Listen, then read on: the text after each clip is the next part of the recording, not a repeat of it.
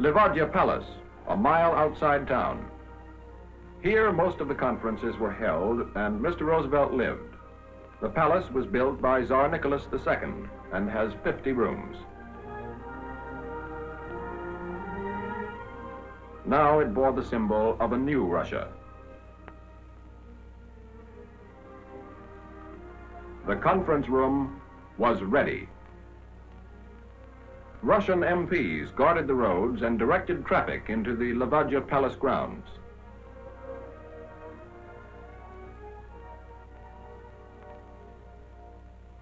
With the president at this conference was the most impressive group of high-ranking military and government officials ever assembled at an international meeting.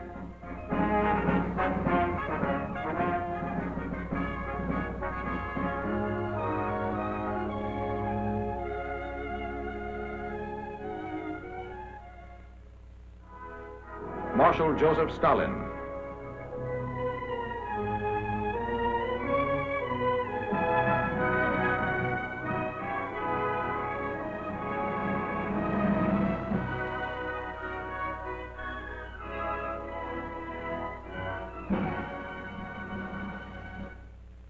Prime Minister Churchill arrived with his daughter.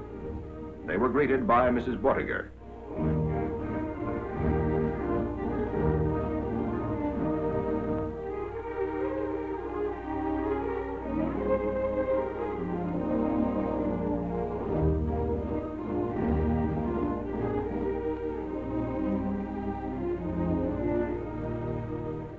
With President Roosevelt presiding, the historic conference began. The Big Three met again, 14 months after Tehran, each one holding power as great as any ever wielded in his nation, and the three together holding the immediate future of the world in their hands, each representing countries varying widely in background, viewpoint, and temperament. But both the countries and leaders united by a common desire for victory and peace. The Joint Communication Center was set up and handled all the messages of the conference.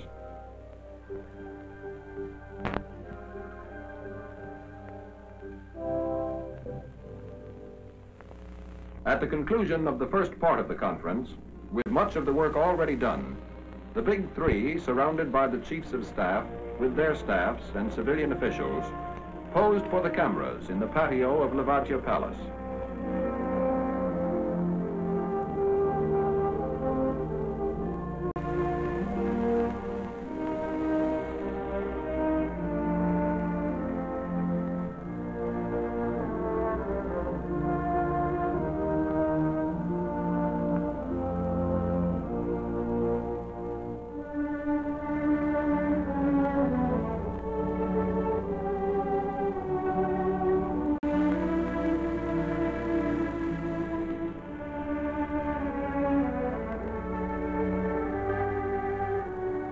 A memorable picture.